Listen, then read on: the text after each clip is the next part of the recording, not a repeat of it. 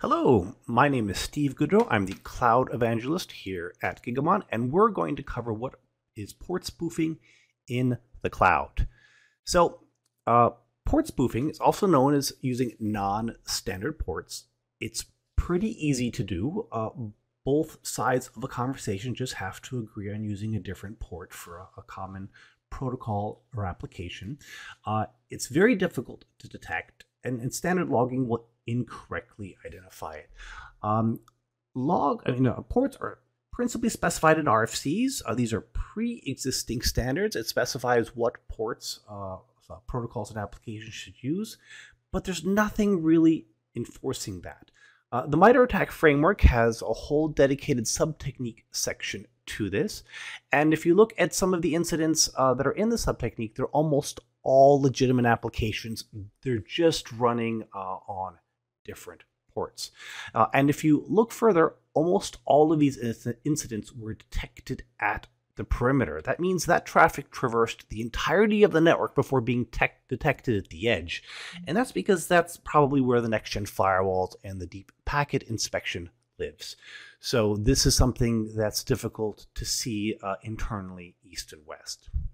So we're going to have a live demo, and in this particular demo, we have two workloads in AWS. They're Ubuntu Linux machines, and they have SSH configured to run on port 443. So we're going to connect to workload A, then we're going to SSH over to workload B, and it's going to show in its netstat that it actually has an HTTPS connection. So it is incorrectly identifying the connection. It's assuming it based on port. So most modern cloud visibility tools will report this traffic as it appears to be, but not what it actually is.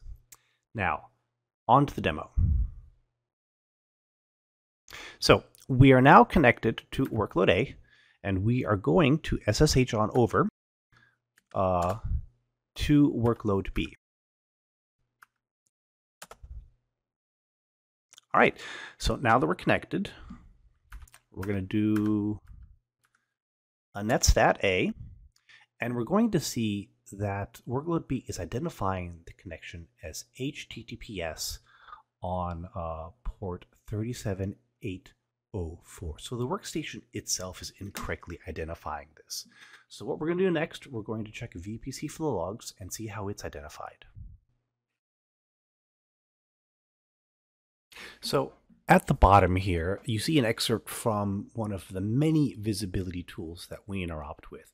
And as you can see, on the left, we have the AWS VPC flow log. It does see the conversation on port 37804, and it only sees it as 443. On the right, our solution also sees the conversation of port 37804, but it correctly identifies it as SSH. So the broad takeaway here is that many cloud visibility tools report traffic for what it appears to be and not necessarily what it is. You need visibility beyond standard logging.